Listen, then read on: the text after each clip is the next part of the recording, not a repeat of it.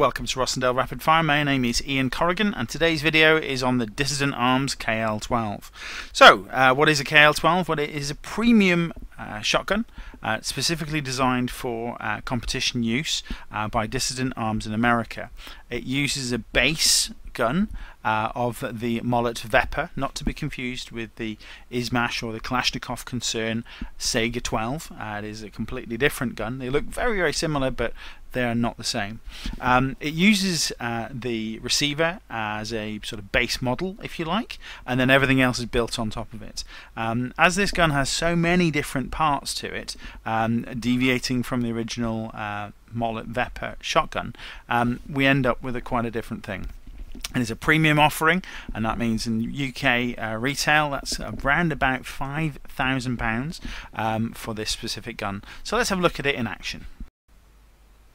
So here we go. Note the gun is a Magwell style gun, so the magazine just slots in.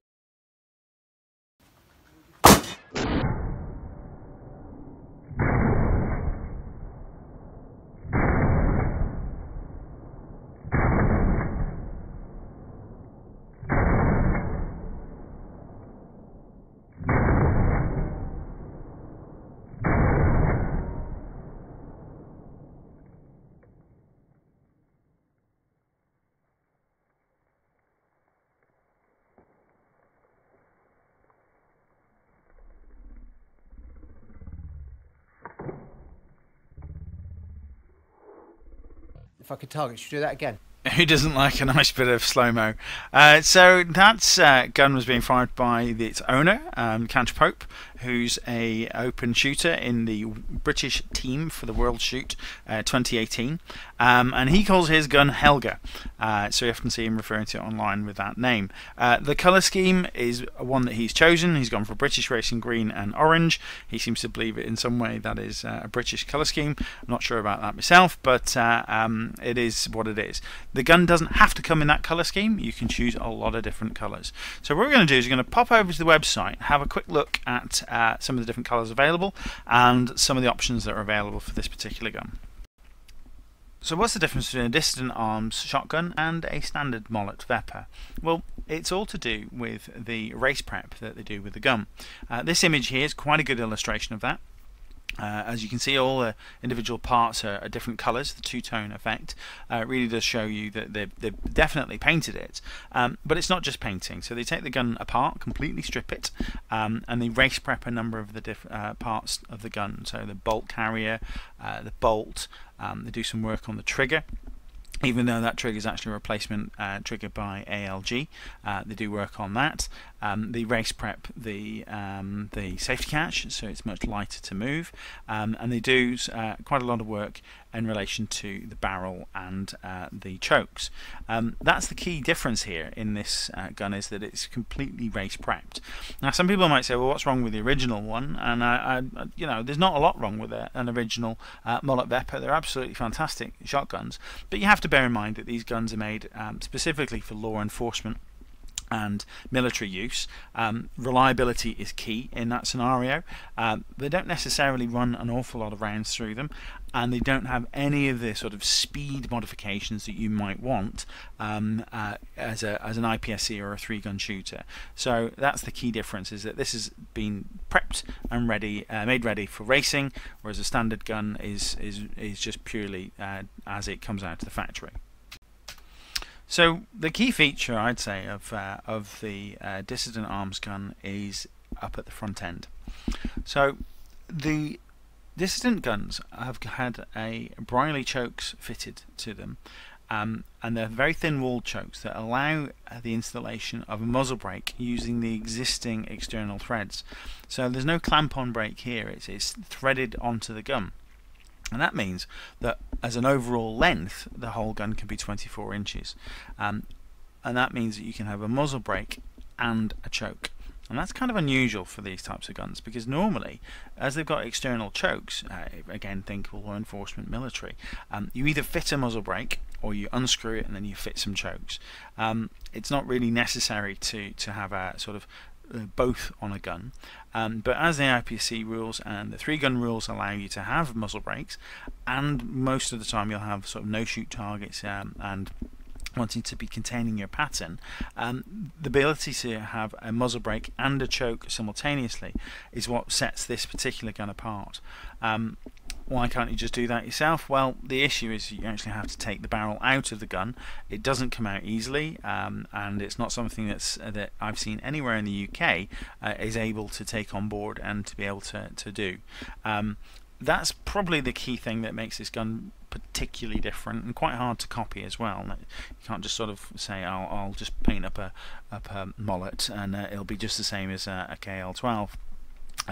This in itself makes the gun really quite special. Okay, so clicking on the spec list on the website, you can actually see all the different things that have done. So the column on the left is the KL12. Pretty much everything that can be done to the gun is done to it. So that includes the handguards, the ambidextrous mag releases, ambidextrous safeties. You've got the charging handles. All sorts of bits and bobs that have been added to the gun to make it a far more sort of race-ready gun. You've also got the lengthened forcing cone, you've got the internal Briley chokes, and you've also got the choke wrench that goes with it, and a few other bits and bobs in there as well. So the black Teflon full-on colour scheme, or you can have a two-tone colour scheme. So an awful lot has been done to the gun to make it race ready. Sort of budget, if you want to say that, so if you say $2,500 is a budget, or $2,000, sorry, is budget, or £3,500, has a few less bits done to it, and that's the CR12. You can pick and choose what you want, so if you don't want all of the things on a KL12, get a CR12 and add on your extras. I think if you do the maths on it, I think you'll find that the KL12 is actually a much more sort of competitive package in relation to overall costs. So starting at the back, you've got an XLR Industries AR-15 buttstock. This is a sort of custom buttstock that's very popular with snipers and people that want the stock to fit them exactly same time every time. So that's got a buffer tube that's been mounted to the gun, allowing it to fit there. You've got Hogue grip with the sniper plinth on the bottom, again making mag changes a little bit easier, as you can just get a little bit of extra grip on the gun. You've got an IPSC safety catch there, so that's able to be thumbed off with a sort of the side of your hand. Mag release on the left hand side of the gun, allowing it to be thumbed off with your thumb, so just pressing with your thumb drops the mag. ALG trigger, you've got custom Dissident arms flared magwell, custom key mod 16-inch rail, and of course their brake. You've got the custom guns US made version of the GK03 in aluminium to reduce weight. You've got the aluminium key mod handguard on the front here. There are other options available. This is one that Kanch has gone for. You've got a left-handed charging handle, so it comes out the left-hand side of the receiver. And you've got a right thumb mag release, and this means that the gun can be reloaded and recharged purely from using your left hand and keeping your right hand on the pistol grip. So in the center we've got pretty much where everything's going on. So you've got the ALG trigger. So this is a custom trigger that's manufactured to give a single stage on a Kalashnikov style shotgun, and that's, if anybody's shot a Kalashnikov, they'll know that it's quite a trigger creep, and they're not renowned for having a very crisp trigger. So single stage on this with its lightning bow, which is the sort of curved shape, gives you a very crisp release, and it definitely does make a difference to the shot to shot. You've also got on the right hand side, you've got the mag release. Standard sort of extended mag release that you'd find on any mullet, but with a sort of lever that's pressed with your right thumb. So you can have your hand on the pistol grip, you can press the mag release with your right thumb, dropping the mag and then reloading, already grabbing the mag with your left hand. It speeds things up there. You've also seen in the center, that's the IPSC extended safety catch. It's very, very light. They've done a lot of modification to make this a very light safety catch. It's not unsafe in any way. It's just simply very easy to flick off and sort of flick on if you want to. meaning it's ready for that sort of ready to meet the beep.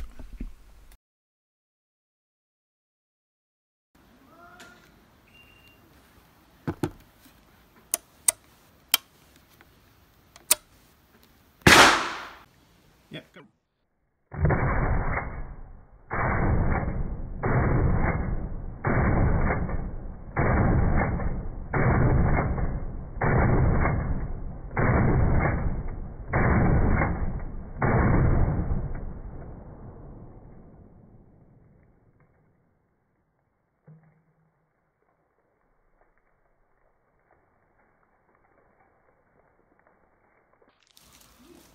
Okay, so let's have a look at some of the internals. At its heart, this is a Mollet Vepr, which is an AK pattern firearm, so it strips down the same way, just check chamber. As it is a Mollet, the top cover remains attached. It doesn't come off like perhaps an AK's that you might be familiar with. Bolt comes out very easily. You'll note that the color-coded sort of internals there. You can see the trigger, and also you can see the custom buffer spring system. The gun is manufactured in such a way that they've sort of shaved the bottom of the bolt so that the rounds can be loaded in a full magazine on an empty chamber, and you can still rack the action. Many of these features can be done to your own equipment, so you can send them your bolt carrier, for example, and they will fit that left-handed cocking. They can modify the bottom of your bolt. It's all services that they do offer as standard if you want to ask them. Okay, so I mentioned earlier one of the more unique aspects of this gun is its chokes. So the gun has been fitted with Brierley thin wall chokes, and they are designed to be fitted within the barrel, as opposed to sort of external chokes as you'd see on most AK pattern shotguns, and that means that you can have an externally mounted muzzle brake. That might not seem that special because other guns might have clamp-on brakes, etc. But it does mean that using this unique tools that come with the gun allows you to change the choke internally. The tools set up such a way that you can sort of pop it down into the gun and then take the choke out vertically, so you don't have to turn the gun upside down and shake it. So it's a great system. And it's definitely something that's worth considering if you're looking at any AK pattern shot. Quick note on magazines: these are factory Mollet magazines. You can also sell a Mollet magazine because the stripes are horizontal, whereas Sega mags are always vertical.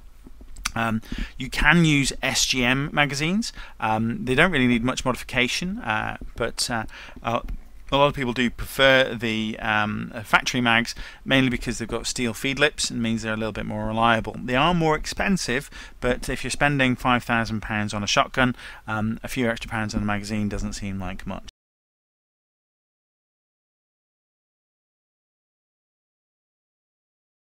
And there you have it, Kanch Pope and his beloved Helga, the Dissident KL12. And I'm sure you agree it's a very effective tool. The shotgun's not too bad either. If you've got any questions on this, I'm sure you'll be able to catch up with Kanch or check out our Facebook page or our website. Thanks very much for watching.